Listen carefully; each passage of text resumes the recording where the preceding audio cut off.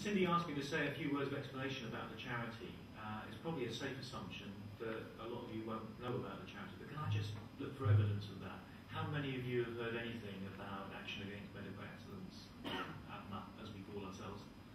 A small smattering, and I guess most of those will be as a result of Mid Staffordshire and the publicity and everything around that. So a few words of explanation before I get into the real meat of the discussion. What are we? Well, we're an independent charity. We've actually been going for 30 years, believe it or not. So when we started, people didn't even talk about patient safety. Even we used the term medical excellence, things going wrong. People were telling us to go away, that this doesn't happen in our NHS. And people as eminent as Sir Ian Donaldson and Sir Ian Kennedy have said that our charity played a bigger role than most in actually bringing about the whole patient safety awareness and movement in the UK. So we see our role as promoting patient safety, but also in promoting justice in the wider sense, fairness for people who've been affected by medical accidents. And this is the point where you can boo and hiss if you like, but one of the key roles of the charity, the outward-facing part of the charity, is that we provide independent advice and support to people, patients and families, where things have gone wrong. We explain to them what their rights are, we explain to them what their different options are, we explain some of the medicine, we explain some of the medico-legal terminology and processes that they need to know about to make a decision about what to do next. I'm actually in a very privileged position. I'm Chief Executive of the charity, but I'm not a lawyer, so that gives me some brownie points. I'm not a clinician. I'm the patient champion in the middle of this, but I have the privilege of working with some of the best clinicians and lawyers also in the country. And in some cases we actually refer on to those lawyers if a legal remedy is required. It's only a very small minority of the cases we deal with. The important thing is that prevention is better than any remedy or cure. We're absolutely passionate about working in partnership with the professions, with individual professionals, with bodies representing professionals, but with the NHS, the Department of Health, to make sure that lessons are learned and that all of our best interests are served by putting the learning from those lessons into practice. It can all be summed up by our strapline really: we fight for patient safety and justice. So, the Francis report on Mid Staffordshire. Actually 2 years on the actual public inquiry itself, but before that there was the first inquiry that Peter referred to. Over £13 million have been spent on the public inquiry itself, and it's come up with 290 recommendations. Now, I'm not going to go over the detail of what happened at Mid Staffordshire. You will have heard a lot of it. Peter's referred to some of it, but it was truly shocking. But we see as a national charity, we deal with 3,000 inquiries a year through a helpline and a casework service we provide to people throughout the country. And we see pockets of what happened in Mid Staffordshire, not on the same scale, but pockets of truly shocking levels of care in hospitals up and down the country. So it's not just about that trust, it's about the whole NHS and the whole system. And we believe that if the recommendations were implemented, it would make a hugely dramatic positive difference to the standard of care provided in this country, and also, and one really comes before the other, fundamentally this word culture, it would help change the culture to make it much less likely that something like that could happen again. I've summarised some of Francis's key themes as the following: caring, compassion and professionalism, including, crucially, leadership, and the role that hopefully all of you are going to be playing within our health service. Regulation, the external stuff. I mean, everyone appreciates that really the most important thing is what people do at the coalface and at the board level within organisations. But you do need that safety net, and he's got some important things to say about getting a more simple and proactive system of regulation to spot problems before they become too endemic and systemic in organisations, and step in and do something about it, which didn't happen in Mid Staffs. wasn't just what happened and went wrong in the hospital. Every other organisation that had responsibility for monitoring that hospital failed abysmally to do anything about it, despite all of the warning signs that were there. And patients weren't listened to. Openness, transparency and candour, as Peter said, is a theme I'm going to talk in more detail about, and listening and hearing patients and relatives. If only their voices had been heard, things would not have been allowed to get anywhere near as bad as they got. And the same story happens up and down the country. My take on the government response, obviously there isn't time to go through the 290 recommendations, but they do actually fit into those few themes in actual fact, and many are consequential on the others. I've even put little smiley or sad faces next to these in case you needed any clues as to what we actually think about and whether they're good or not. We campaigned for years, over a decade, for what we call a statutory duty of candour, which Francis recommended wholesale, unequivocally, came out in support of. And perhaps the most important thing, most shocking thing about this is that for over 60 years, the NHS has done no more than pay lip service to this fundamental principle. Patients, members of the public on the street, your friends, relatives, if they're the same as mine, when you say to them, actually, there is no statutory rule that says that an NHS organisation has to tell the patient or their families, even in the most serious cases of severe harm or death, exactly what happened. Totally gobsmacked. How could we allow that situation, that culture, which effectively tolerated cover-ups in our system, to go on for so long without taking serious action? And there was fierce resistance to this. We've campaigned long and hard. And even when we got Francis to recommend it, there was still staunch resistance to this basic fundamental principle that we should always be open and honest if things go wrong.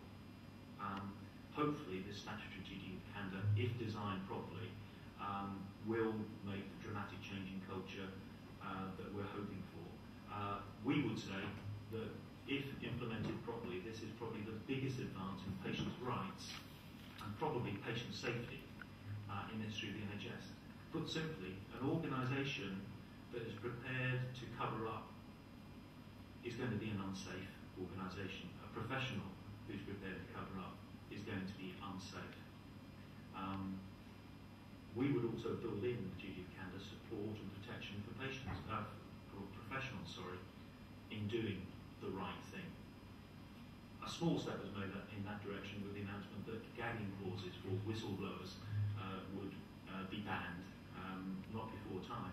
But much more needs to be done to prevent the situation arising where people have to become a whistleblower, where people working in NHS organisations or private healthcare organisations for that matter are able to raise concerns and be heard and action to result before they actually become a whistleblower.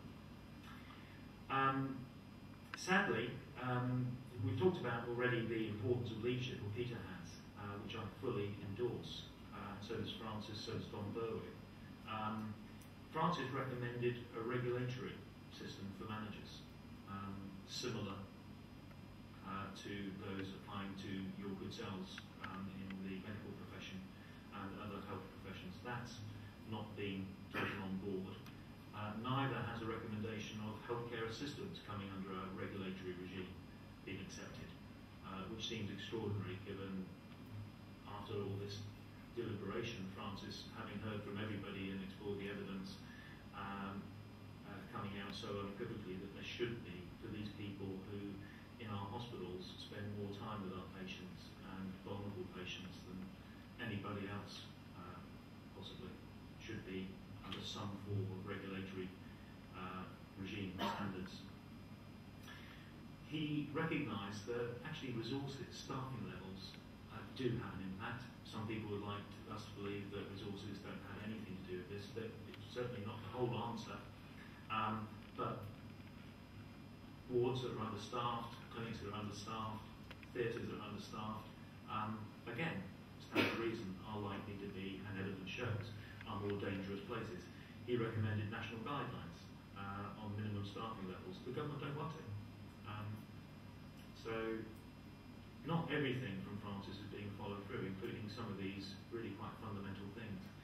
In the system of regulation, we haven't got time to go through the complicated matrix of different organisations who are involved in performance management and regulation, but you'll have heard of the main regulator, the Care Quality Commission. There's also Monitor, who deal with foundation trusts. There was, until recently, strategic health authorities, primary care trusts, etc. It's all been rejigged.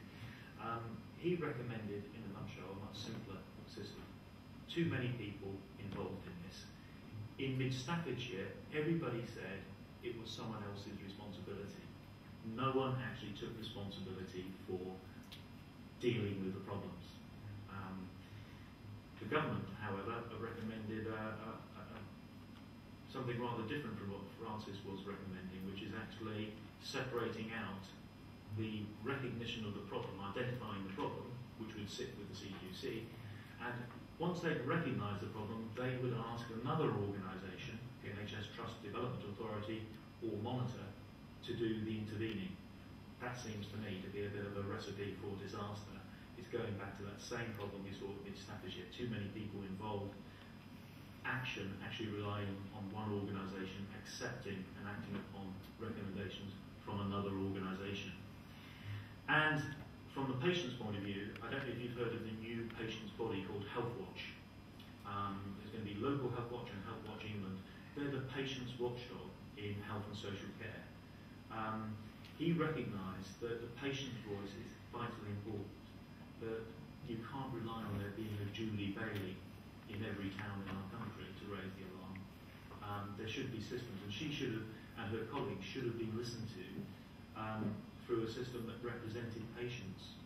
In fact, everyone should have listened to her, but it should have gone to a robust organisation. We used to have things called community health councils, which he recognised were much more fit for purpose and would have raised the alarm earlier and would have helped Julie and her colleagues.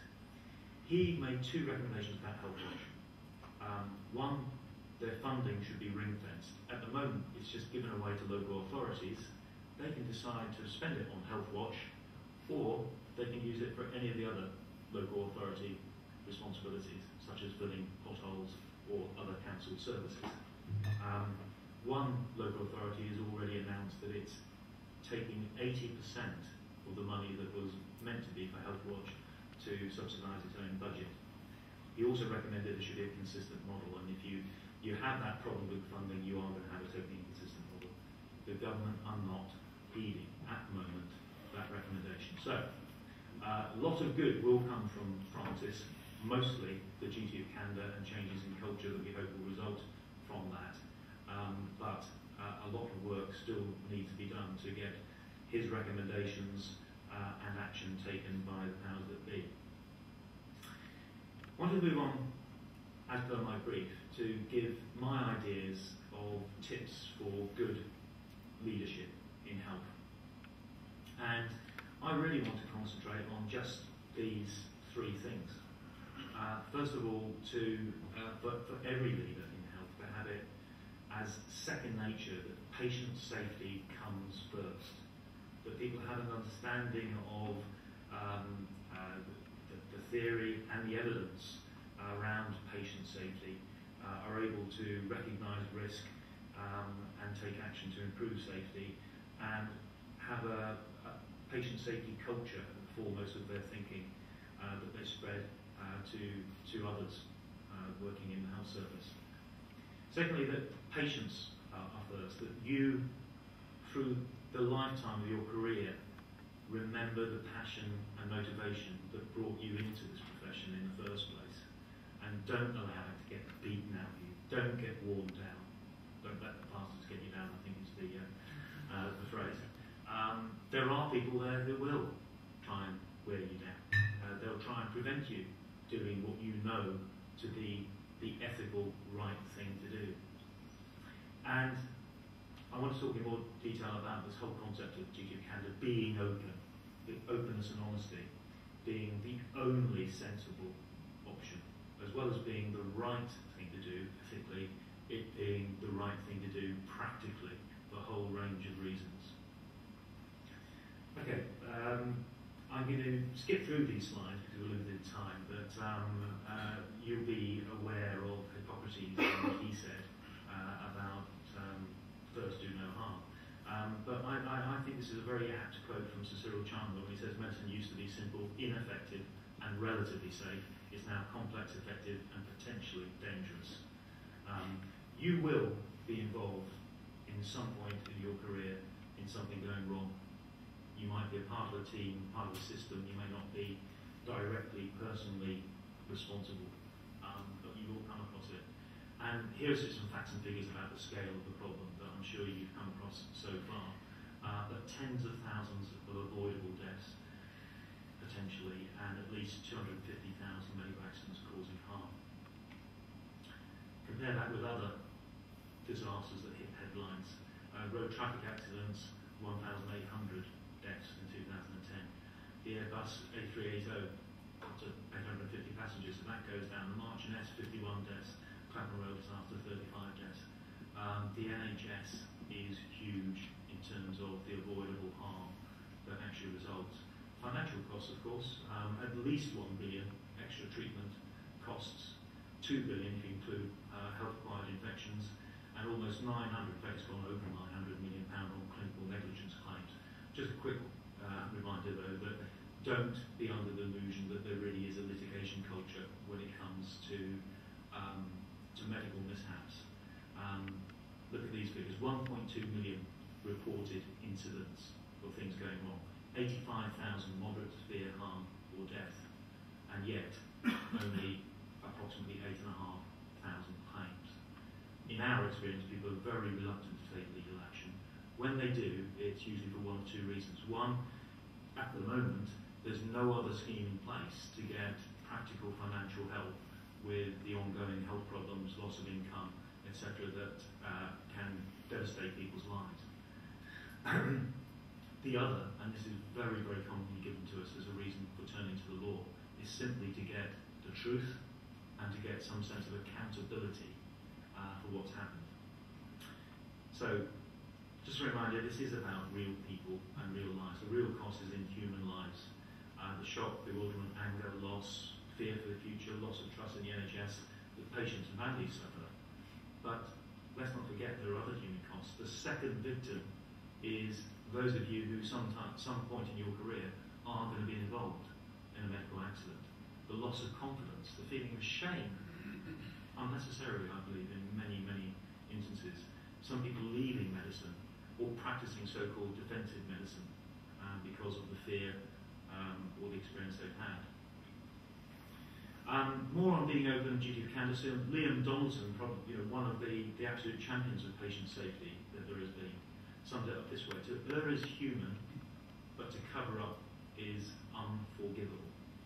And it's hard to summarise it better than that, really, that we all have to appreciate, and certainly patients organisations like mine appreciate that mistakes will happen. I make mistakes in my job. My organisation makes mistakes. You will make mistakes. That is only human, but it really is totally unforgivable to cover up. However, it does happen, you know. This is an interesting statistic from an audit commission survey of NHS trusts who voluntarily provided this information. Only 24% routinely informed patients when they're involved in a patient safety incident. 6% did not inform patients at all. For years, we've had this paying lip service. Everyone would say it's mother than apple pie. People should be open and honest. Of course, you won't get someone on this stage, I suspect, saying otherwise. But people haven't been prepared to put their money where their mouth is. Until now, the government has actually accepted the Francis recommendation for a statutory duty of candour. It all started from this young lad, over 20 years ago, died as a result of negligence.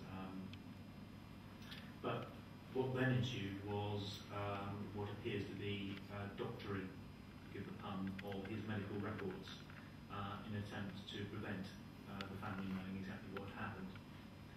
So we lent our campaign the name Robbie's Law. John Moore Robinson's case was absolutely pivotal, I believe, in getting Francis to recommend a statutory duty of candour. This was a young man who went into Stafford A&E and he had a bicycle accident. He was discharged after a short period of time with suspected bruised ribs. He died hours later from bleeding spleen. An internal investigation by a doctor, senior doctor in A&E, concluded that the care had been unsatisfactory, normal protocols and procedures weren't followed, and had the normal standard of service in A&E that evening been followed, it would probably have saved his life. That report was not only suppressed from John's family, but it was suppressed from the coroner who was conducting an inquest into John's death. And in an internal memo, the in-house solicitor justified the decision on the basis that it would not, quote, be in the trust's best interests for this to become public or to be revealed to the family. She went on to say, nor probably would it be in the family's best interest to have these concerns brought to their attention at this sensitive time. When they gave evidence at the inquiry, it was the most chilling moment for me in the whole inquiry, as chilling as some of the actual examples of horrendous standards of care. They had no sense of insight that that approach was wrong. They didn't apologise for it. They said their role as a lawyer was to act in their client's best interests, and if that meant suppressing this information in the interests of the trust, so be it. There are other cases as well. But I said, it's not just the ethical right thing to do.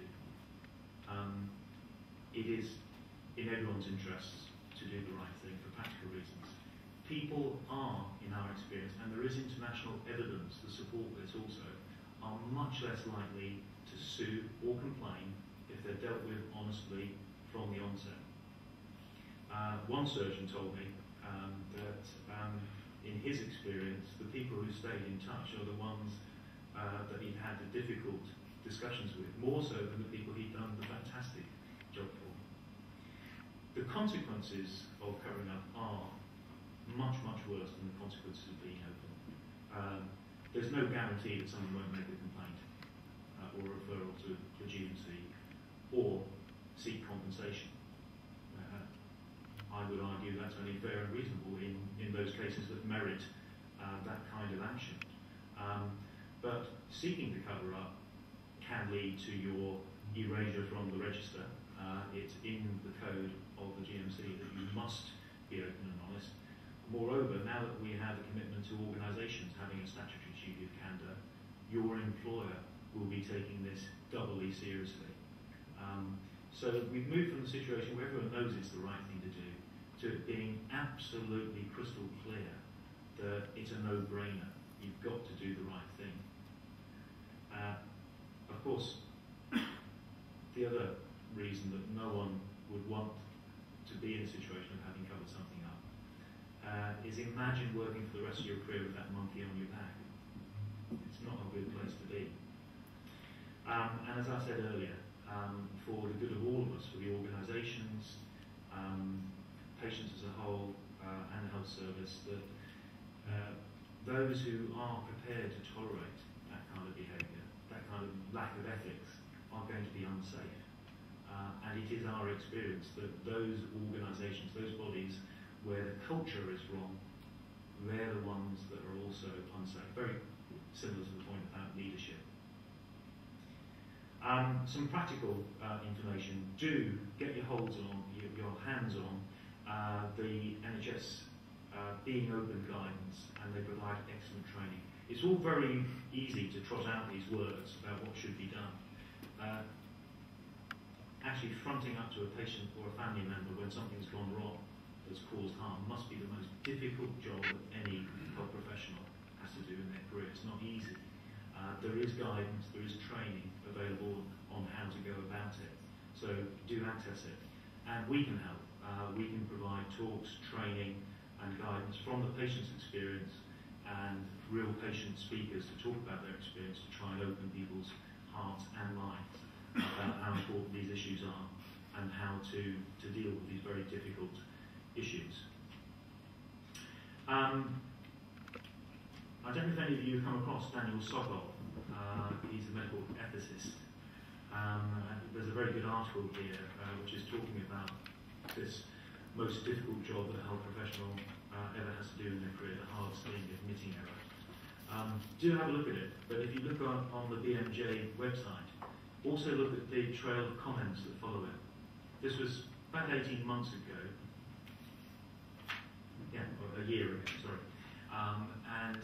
What was interesting is that there are a lot of very defensive comments that came up. People was basically saying, it's the hardest thing, but it's the only way to go.